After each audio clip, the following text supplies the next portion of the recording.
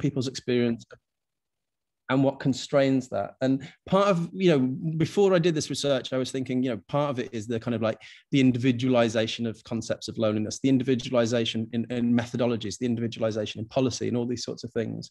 But there's something more than that I think is kind of like present in the research project. It's kind of like, an arrangement that's competitively funded. It's a transient, bounded temporality where we come into people's lives and we leave. There's these contractual relationships. And I think part of the challenge is not only thinking beyond individualizing definitions of loneliness, but creating new approaches to researching those more expansive relational understandings. And all I can say at the moment is the project form kind of works against that. And what I'm doing at the moment is trying to understand different kind of like infrastructures through which we can engage in research with young people collaboratively and co-produced, et cetera, and I haven't got time to talk about them now, but I've got a couple of projects ongoing, so I'll look forward to telling you about them in the future. Thank you for listening. Thank you so much, James. That was such an interesting, creative and innovative presentation and project to start our session off with. That was great. So next up we have Sarah Wright, who's talking about loneliness in young adult workers. So I'll hand over to Sarah. Thank you. Can everyone see my screen okay? We're still seeing the outline. Oh, there we go. That's perfect now. Great. Right.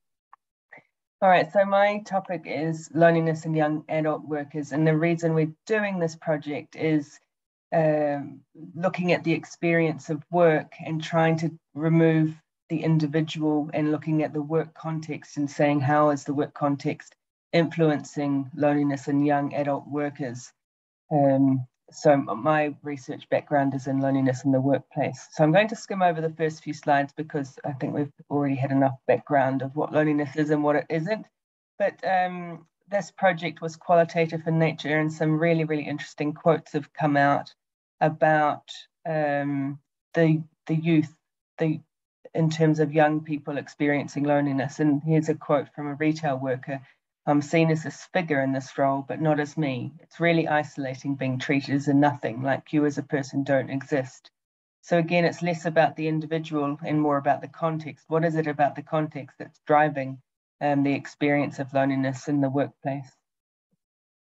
So we'll probably hear more about this as we progress, but loneliness is on the rise for young adults, and that's what's piqued our interest in studying it. There's very little research on loneliness in the workplace. I did my PhD back in 2005, and it's since become a topic of interest, particularly since the pandemic. But what we do know is that lonely workers tend to have negative outcomes in the workplace in terms of performance and commitment and being approachable. The causal mechanisms of those are not quite fleshed out yet, but we do know that there is a correlation. So my co-author, Tony Szilard, have conceptualized loneliness as being the psychological pain of relationship deficiencies, which I'll get into that when we look at the data. And in terms of there's higher risk factors for young workers in terms of them entering the workplace, particularly in the pandemic when social structures are not necessarily in place as they used to be.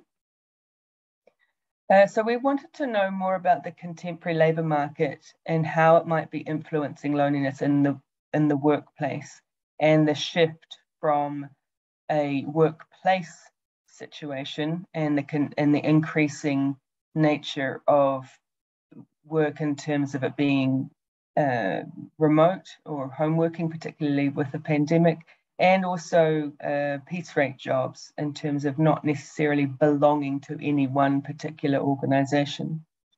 So our research objective for this particular project was to understand the lived experience of loneliness, and our research is very preliminary. So it's just a teaser, really. So we wanted to study loneliness and do qualitative research to understand the experiences of workers who identified as being lonely. So we screened for ensuring that they were lonely to begin with. And I'm from New Zealand, so we're doing research in New Zealand as well, but my co-author is from Italy. And so we geographically isolated the data just to Western Europe to look at what might be going on for young workers here. So we used Prolific in an online anonymous survey, and most people would think, oh, you should do interviews, but because of the stigma of loneliness, I wanted to explore the idea that people might talk more if they weren't necessarily having to talk to someone. And so again, it was an experiment to see if this kind of way of collecting data would get rich enough data. And so far, I've been amazed at how much people are willing to disclose on an anonymous survey. So again, the participants took it seriously, and they took 46 minutes on average to complete the survey. So they invested a lot of time. I mean, they were getting paid, but not much. And so their motivation seemed to be greater than just getting paid. So one of the most interesting findings have come out from the preliminary data so far is this, and it's a theme that I've heard come out today as well, that loneliness is not just about people, but the experience you have in that social context. So the first theme was, feeling unheard and unseen at work. So there's this invisibility aspect. And there's a quote here: "I'd like to be used at work and be comfortable enough that someone higher up would want to speak with me and like see you, and you're sort of actually having those conversations go in different directions. And then you realize that others at work don't really listen to you." So there's a lot going on in that quote, but there was definitely themes coming through about individuals not feeling that they mattered in the organization, and that led to lots of other experiences of not having meaningful, valuable experiences at work. And going back to Jung way back in 1963, loneliness does not have to come from having no people about, but from being unable to communicate the things that seem important to oneself, or holding views which others find inadmissible. So the idea that you can't be yourself at work, or somehow you need to hide yourself. The other theme that came through from the data was this idea of there being a social fabric in organizations, and the young worker didn't feel that they belonged, and they felt that they either didn't fit in for a variety of reasons, or somehow they were disconnected or sitting on the outside of those social elements of the organizations. So the idea, and we've heard this today as a theme too, is that social isolation is neutral. It might not necessarily be a problem, but one of the interesting themes that came out of our data was the idea that these young workers did want to be part of the organization and did want to be socially integrated. So they yearned to be part of something, and which is what we heard about in the previous presentation. But it was, their sense of belonging was unmet. And this could be, and we need to tease this out a little bit more detail, about work practices that might inhibit social connection. So there was some themes around people not everyone's work break was scheduled at different times, and so no one could socialize during their work breaks, or work schedules that meant that they couldn't develop relationships with work colleagues. So the idea is that theme in the data is that social relationships at work were restricted in some way. Or 2 minutes left now. Thank you, Sarah. Thank you. So there's just some more quotes around not having anybody to connect with. And there was also the thing when individuals had doubts or uncertainty, there was no one to turn to. So that was another theme. And the final theme was the automation and the individuation of work. So the work unit is the self, and feeling a lack of self-determination about how one works because of the nature of the tasks that they were doing. And some more quotes here. So I have to rush through these, but overall, our preliminary data shows the experience of work and the work environment can influence loneliness. And we can look at it not just from an individual perspective, but looking at it from a systemic point of view at an organization. How is work structured? How are work practices enacted to influence loneliness? And I think I'll leave it there. Thank you so much, Sarah. Another great presentation on a really important topic. That's really interesting. So next up, we have Emma Kirwan, and she'll be presenting on exploring loneliness and social isolation in young adults, a qualitative interview study. So over to you, Emma. Thank you. Yep. Can you all see that okay? Yeah, that's all great. Thanks, Emma. Okay.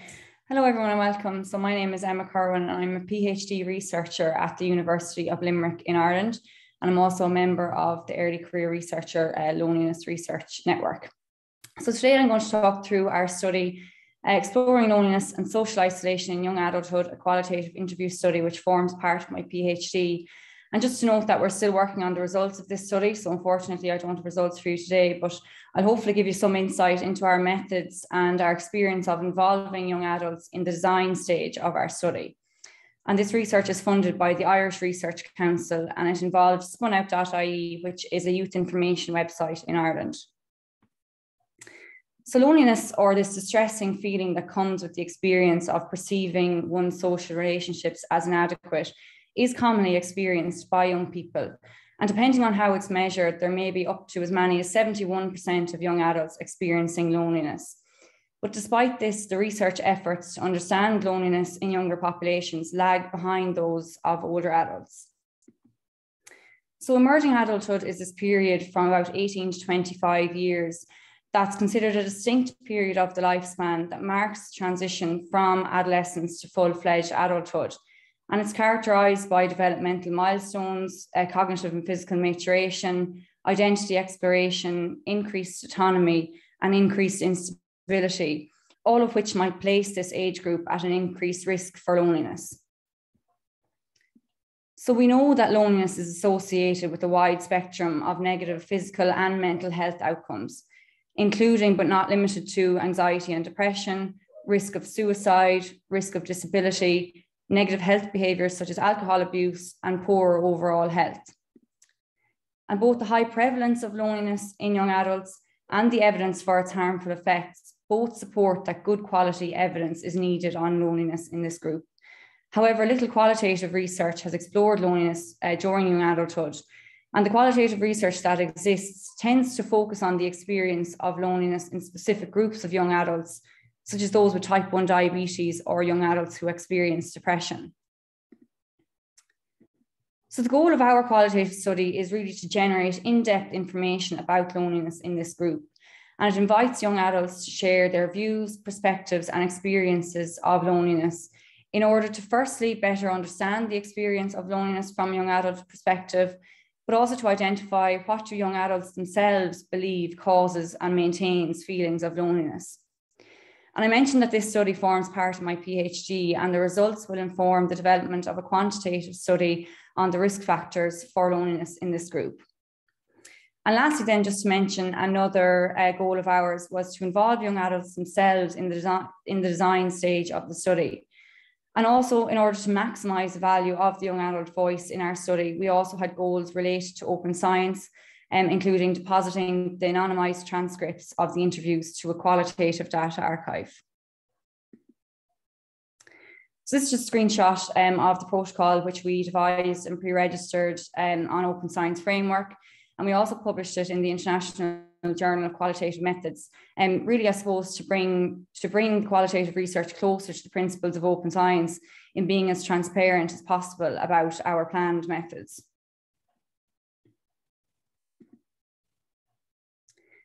So in line with our aim to involve young adults in Ireland in the design of our study materials, we created a research advisory group from spunout.ie's youth action panels. And spunout.ie is a youth information website for young people by young people, which really aligns with our goal to involve young adults in our study.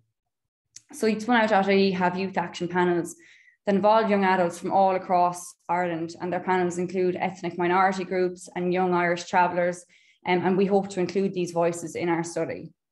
So in May of 2021, we met with some of the young adults, and our aim in the meeting was to present them our study materials, such as our interview schedule, our information sheet, our debriefing sheet, etc., and to ask for their feedback. And we found this a worthwhile experience, and we received some really useful suggestions.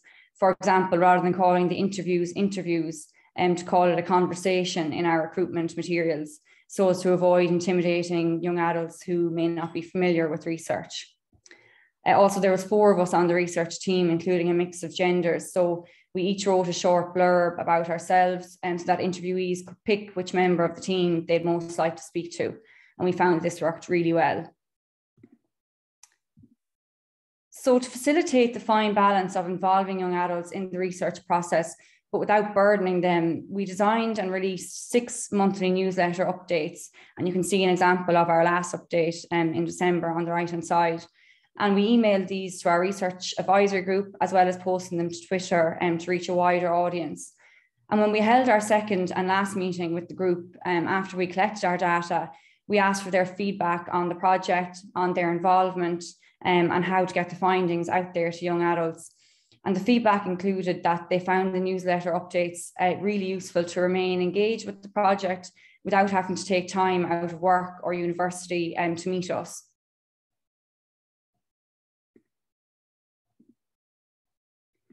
So we provided participants with the option of taking part in a focus group with 2 other young adults, or a one-to-one interview with a member of the research team. And the interviews seemed to be the preference. We held 27 virtual, semi-structured one-to-one interviews, and you can see some of the demographics on the left-hand side. The young adults who took part ranged in age from 18 to 25 years. And our interview schedule included 17 questions that included the following topics. For example, our first question was, what is the meaning of loneliness? We talked about social comparison, transition points as being a point of vulnerability for loneliness for young adults. We talked about stigma of loneliness, sex gender differences in both the experience and how willing a person may be to talk about loneliness, among other topics there.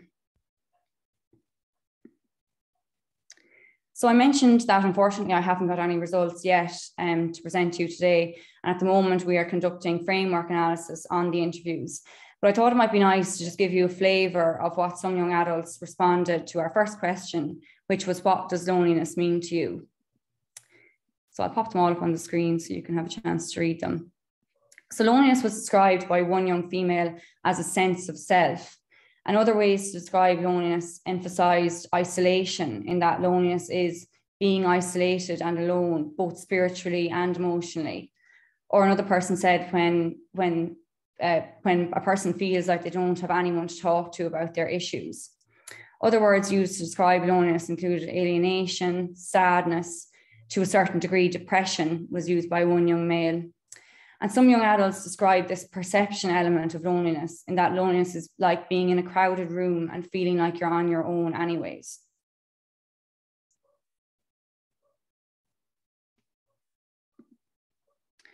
So lastly then, just to finish up, these are just the outputs and the planned outputs for at the project. So I mentioned already about our qualitative protocol paper, which is published in the International Journal of Qualitative Methods and is also registered in Open Science Framework. We got permission of all interviewees except one to publish their anonymised data set to the Irish Qualitative Data Archive, so that other researchers who are also interested in loneliness in young adulthood can access that data for their own research questions. We'll have a journal submission, which is to be confirmed. And then a key consideration of this project was disseminating the findings to a lay audience, for example, to young adults and maybe to NGOs or government departments who are interested in youth mental health. So we plan to maybe do a video animation of the findings, or a spunout.ie blog post, which details our partnership. Got just over a minute left, Emma. Thanks. Perfect. I'm on the last slide now. So these are just some acknowledgements, just to say thanks, of course, for our young adult participants and our fantastic research advisory group for their time, and spunout.ie for linking us up, and then just some academics who helped us out with methods. Thank you. Thank you so much, Emma. That was a really interesting presentation, and I'm really excited to see your results and the full results coming out later in the year. So next up, and finally, but last but not least, we have Manel Lemmouchi, and she is going to be presenting a narrative approach to students' experiences of loneliness, a social co-constructionist account of mental well-being in university. Over to you. Hi, everyone. Can you hear me? Yes, we can hear you very well. Thank you. And can you see my slides as well? Yes, they look lovely and bright. Okay. So hi, everyone. My name is Manel. I am a final year PhD student from University of Sheffield, England. And my work is on loneliness that university students tend to go through. So the title says, "Let's be lonely together." I know it's a little bit paradoxical, but it does have a meaning. And so a little background about myself. I'm Algerian, Amazigh, North African, and I come from a community where we survive on community. Loneliness is not even an option. It's not something we discuss. It's not something we talk about. I believe it does not exist in my own vocabulary in the 2 other languages I speak. And so I came to the UK to do my PhD, and I was introduced to a culture where people were afraid somehow to speak to each other. People were very scared when someone approached them, and this especially happened in university libraries and university buildings. So I was looking for a research topic, and I was interested in suicide because I've encountered many news article papers where they speak about student suicide, and it's usually 3 lines on the university newspaper website. And I thought the student life should not be worth only of 3 lines on the newspaper. So I was thinking to myself, if we want to understand suicide, then we have to understand why would someone commit suicide. So I thought about depression, and depression was still something to me that was difficult to understand. So I thought about loneliness. This is why I'm doing my research on loneliness. So what I'm trying to do here is I'm trying to have a very, very slow understanding of loneliness. And the qualitative approach allowed me to speak to people, to take my time, and to understand what kind of life experiences they've been through, especially in university, to go to the point where they say I'm lonely. For me, I'm lonely was an end point. It wasn't a starting point. So I needed to understand what happened before for someone to feel lonely very easily in an English university. So my research questions were basically, what are the students' experiences of loneliness in university? In this question, I look into the very private experience of loneliness, what words they use to describe loneliness, what images they use to describe loneliness, and more specifically, the geography of loneliness in university. My second question is, how is loneliness co-constructed in university? So in here, I look into students' relationships with their loved ones, family, or close friends, and how come they feel lonely when you are well surrounded with a good network that provides you with great support. This is not the case with all of my participants, but it was the case for many. So it was an interesting theme to discuss as well. So for the research question 3, I am looking at how are connections made or unmade on campus. So I'm trying to look at how come these people are friends and how come these people cannot be friends with this group. So I'm trying to look at what happens and what kind of path do these students walk to find themselves in groups, which is the ideal in university somehow. And how come the others start lonely on a path and end up lonely. So my fourth question is, how does the structure of university influence or host the experience of loneliness? So I'm looking at the structural aspect of university. And yeah, so how does it cause loneliness? How does it induce loneliness? And how does it counteract loneliness? So yeah, my methodology now, I'm using mainly narrative inquiry, where we speak to people to listen to their stories, so we understand whatever they are going through their stories and the stories they tell about themselves. And in here as well, we look at how the master narratives affect the way we tell stories about our life and how we counter the master narratives by resisting what's been enforced on us. So yeah, so I've spoken to 10 participants. They are both domestic and international students. I have 6 females and 4 males, and they are all from 5 universities in total. So I had 2 conversations with each. I plan to have 4 because my research is very sensitive. I didn't want to talk to someone and then leave them. So I wanted to, first of all, know how loneliness develops, how it recedes, how it comes back to on stage again. And at the same time, I did not want to leave them feeling lonely for a whole year. So I had this very perfect ideal plan that didn't work. So all I could do is 2 conversations with each. I also asked them to send me images, photos taken when they were lonely, if they remembered, and if they remembered me, the person who represents loneliness, and images shared from social media. So this is something that they would share on their own, like, oh, like this looks like your topic, or this looks like how I'm feeling, or this has caused me to feel loneliness. And also there's one student who made a painting during COVID-19, which I'm still struggling to analyze. So yeah. So the challenges, I had some challenges, especially with COVID-19, because my data collection happened from November 2019 to supposed to be to April 2020, and then Corona happened and my context disappeared. I had no university anymore, and I had no classes, I had no seminars, no student union, nothing basically. So university became this haunted island, and the students were going through an additional type of loneliness. Not all, but majority were, for my participants. So that was that. And that was me doing research on loneliness. So I had the ethical problem of talking about a topic that was so extremely painful, especially during COVID-19. And I was back home, fortunately. I traveled back to Algeria. And I wasn't lonely anymore because it was my starting point.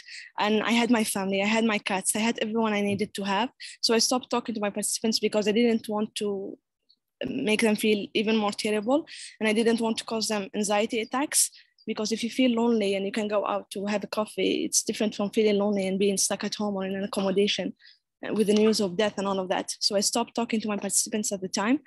I was only checking up on them. So yeah, so then many students also returned to zero. So many of them ran away from home.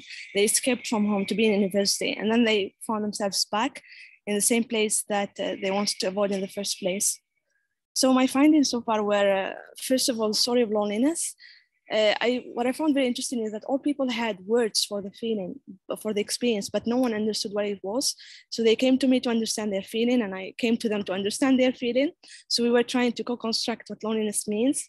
And also it was very personal in the sense that nobody knows about it. It's not just I'm feeling lonely because I am on my own. It's also I'm feeling lonely and nobody can know about that. So for me, it's 2 layers of loneliness. My second theme was around burden. So many people many of my participants felt like if they did share their loneliness with their friends or family, that they were going to burden them. And so they had the stigma around feeling old in a young body. So they were feeling like they felt like loneliness was a problem of the elderly. So that's why I think they felt stigmatized, because how come you feel lonely when you can go out, make friends, and live the best time of your life in university, which I found was a very harmful narrative to teach our students, or just to share with our students. So yeah, and it's a feeling which induces shame. So I've taken the idea of ugly feelings from Ninge's work, where a negative feeling induces another negative feeling, and you are ashamed of something instead of trying to politically speak up around this topic. So it does stand in the way of political activism to feel negative about another negative feeling. Yeah, so the final theme, which I was working on, is groupings. So groupings, as I said in the beginning, was the ideal standard. It was the golden standard. So if you found the group, you are very lucky, you're very fortunate, you're more likely to have a really good experience. If not, then you struggle and you always feel like you're lagging behind. And what I found is that student societies were a place for loneliness, although they are advertised as places to be social. So many people go there to be social and they end up lonely. So how come you feel lonely in a social place? And then the feeling of failure intensifies and gets magnified in these settings. So SU becomes the place where many people feel lonely, which even more lonely than they were. So groups were also the golden standard, as I said. And I use the idea of Berlant, where she speaks on cruel optimism, is when you give people a promise of a really nice life, of a really happy life, and they try to live up to that promise, but at the end, the promise is not It's not guaranteed. It's the extreme opposite. And then, yeah, so groupings also perpetuate exclusion. So what I'm trying to do here is I'm trying to say that if you do group with people, you might be lucky and you might have your own people, but as well, you're not opening the door to other people who might feel lonely. So you are too focused on your own well-being that you forget that loneliness is an issue and you were lonely one day. So groupings, I see them as more harmful than helpful, to be honest. 1 minute left. Thank you. Okay, so these were some photos that my participants shared with me. I would have loved the time to explain them to you, but some of the quotes. This is where when a student said that she realized that she was so lonely when a yoga instructor touched her shoulders very gently. So she realized that she hasn't been touched in a long, long time, although she has been actively trying to find a friend. The second one is about this an international student who had a device that he bought specifically for times when he felt lonely. So the device speaks to him, but at the end, he realizes it's not a human being, just a device. And ways forward, so for me to counter small acts of denial, because loneliness is you denying my existence, we need some small acts of acknowledgements. Students can be part of that, and they need to be aware of that. So they need to be aware of how they can help each other. And lastly, university should consider investing in student mentoring programs, because at least it guarantees some communication with other students, regardless of meeting or not meeting the master narrative of your great student experience in university, which is again a very wrong promise to give. Yeah, so that's all. Thank you so much. Thank you so much, Manel. Another really interesting presentation and fascinating to learn about how you coped with the challenges of the pandemic as well and your changing methodologies there. So we're coming to the end of this session, but we've got about 15 minutes for Q&A and discussion. So if you could please use the raise hand function to ask a question, that would help us with managing the questions. So would anyone like to kick us off?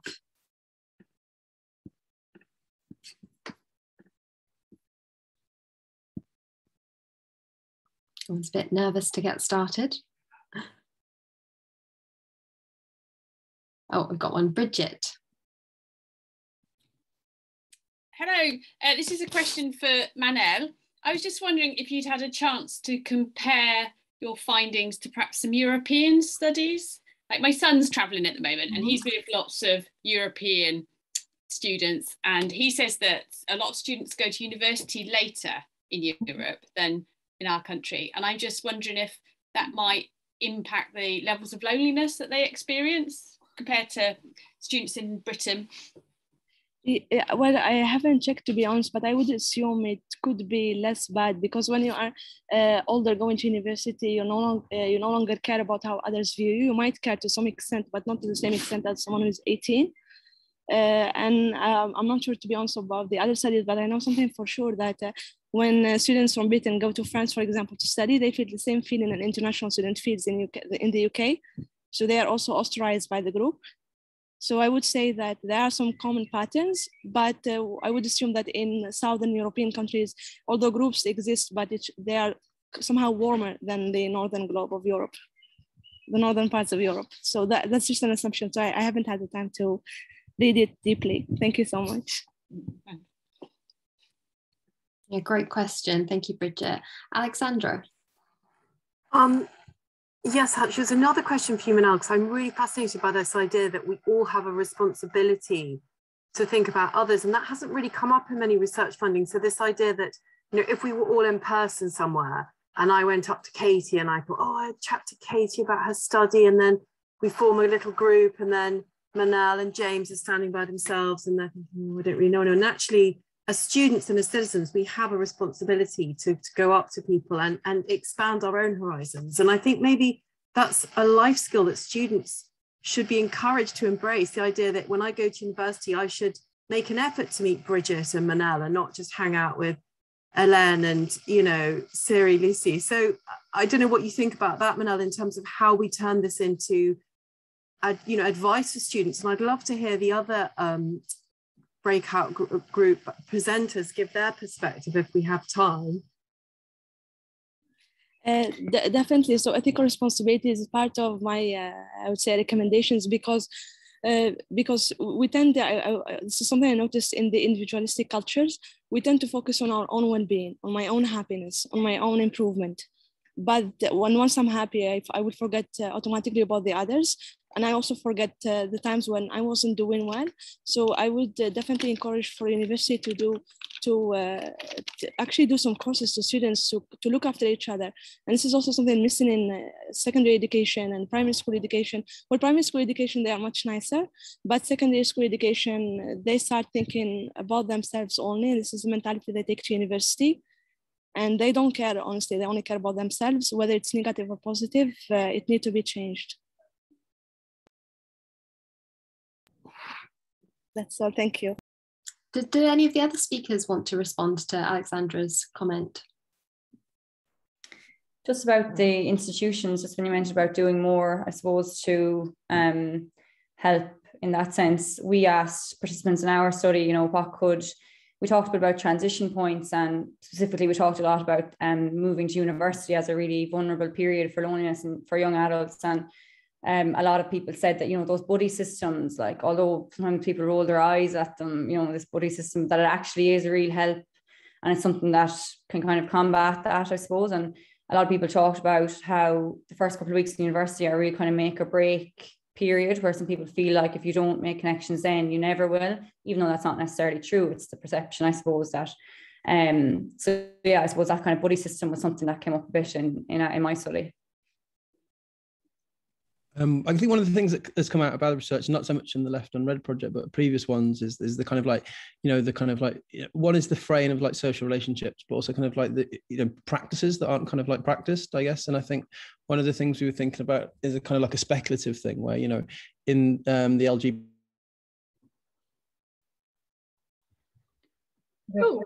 The breakout room closed, I think, suddenly. Was that so? Ellie, they did close without warning, so I didn't stop my recording. So what is the recording?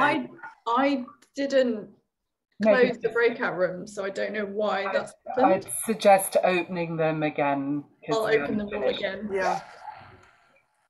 Everybody, sorry, we don't know what happened, but we're going to carry on. And James, you were in the middle of saying something. I wrote, what is the frame of social relationships in my tweet? Please complete my tweet. I think in a way it's kind of like inventing new social practices, I guess. But, you know, one thing is kind of like, you know, the idea of coming out as a gay person was invented, right? So it's kind of like, you know, there's maybe we could think about like the idea of coming in and sort of like these kind of different kind of like practices that we could help people develop. And I think the other thing that I'm interested in is kind of like rethinking what is the kind of like basis of these relationships? Is it individuals? Is it groups? And I think the idea of like an emotional commons might be quite an interesting thing. I'm part of a kind of Andy's Man Club. It's a men's mental health group, and it's kind of like, it's amazing for people who are lonely, but it's not like an act of friendship. It's for 2 hours, people are there for you, and they'll listen to you, and they will be, you know, kind of present and all these kind of things, which is great. And then through that, friendships happen, but it hasn't got the pressure of we're all going to become best friends. And so I think it's kind of like, how do we conceptualize these things as kind of like, you know, relationships or commons or whatever else? And I think that's really important going forward. Thank you, James. Yeah, I think Alexandra as well, something quite interesting came out in my study, which we'll be talking about later today, around, you were talking about, what happens if I'm talking to one group and that excludes other people. The young people that we spoke to actually didn't like the word belonging at all, because they felt belonging excluded other people. And it was such an interesting finding, and something I really wasn't expecting, because to me, belonging has quite a positive association, to feel like, oh, I belong to a group. But actually the young people felt that if they belonged to a group, then it meant that other people didn't belong. So I think there's something about language as well, and that responsibility about how we talk about involving people and including people in different group settings. Did anyone else have any further reflections on Alexandra's comment? Helen? Yes, yeah.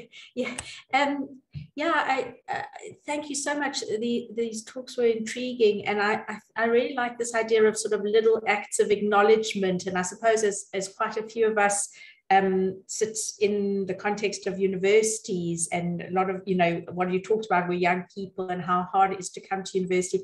I just feel maybe we could devise some sort of programs in universities around these little acts of acknowledgement. It's quite complicated how you actually socially engineer these things rather than that they are spontaneous. But I was very interested to hear about joining social clubs and so on, sometimes not feeling, not alleviating loneliness. And it seems to be, there was quite a lot of talk, if I bring it all together, about mattering and feeling that you are visible. The one about the workplace also, there's sort of ideas, sorry if I'm not mentioning your names, but it's sort of all in my head together as sort of feeling visible, feeling that you matter, feeling acknowledged. And I feel we could probably do something about that, particularly post-COVID, where people are coming back with more mental health, more loneliness issues. I just feel there's an opportunity here, but I don't know more than what I've said. I just think there's an opportunity. Yeah, I think that's so interesting that it's, more than being part of the group, you actually have to feel that you matter in that group and to be seen and to be heard. And sometimes we don't always take that next step. It's not just going to a group or society. It's got to be more than that. Really interesting reflection. Any other questions for our speakers? I'm hoping that I've got the timing right. I'm maybe a bit nervous that we left the room there, but it is till 1 o'clock, isn't it, Alexandra? Yes, I think so. Yeah, so we've got 8 minutes. Go ahead. Bridget's got a question, actually. Bridget? Yes, but I've already asked a question and I know Dragana hasn't. Mine was about social media, WhatsApp groups. Should we go with Dragana first and then go back to you, Bridget, then? Are you okay with that? Yeah. Perfect. Go ahead, Dragana. Thanks, Bridget. Sorry, for some reason I can't see the hand motion. It's a very interesting reflection on belonging, Katey. And I was wondering, in all of the research that you've done, the students have done, is there much talk on feeling visible and acknowledged in matters? Is there some sense that we could somehow measure these things, again, in terms of the quality of the network and the degree to which you trust to each other and depend on each other, and how you relate and connect, so that the functioning of the network that you belong to, and have you done much of that in your research? This is to all the presenters. Does anyone want to kick us off? I don't mind going first. This is something actually that we thought quite a bit about when we were deciding on our interview schedule and what we would ask young adults in our qualitative study, because typically you'd expect young adults to, developmentally, I suppose, to need a big, large group of people, or, many friends, many connections. But then we thought about how important are the quality of those connections for loneliness in young adults. So we asked young adults in our study, can't remember the exact phrasing, but basically, do you think it's more important to have one good person or to have a large group of many connections, or which do you think might be more important for young adults? And we got quite mixed answers, but what a lot of people said is that one person will pull you out of loneliness, or one person is enough to make you, to help combat this really maybe chronic loneliness or bad loneliness. But that ideally you want more than one, because they said that, the burden on this one person of carrying a lot of, if you have issues, or if you want to talk to somebody about something. So that was kind of what a few people said, is that one person can one good quality person that you trust can help combat loneliness, but that ideally you want more than one, a group. And a lot of people said a group of maybe 4 or 5 people that you're good friends with. So we haven't analysed, I haven't got teams or anything yet, so it'll be interesting to see when we do analyse all of our interviews in relation to that. Thank you, Emma. Any other responses to Dragana's comment?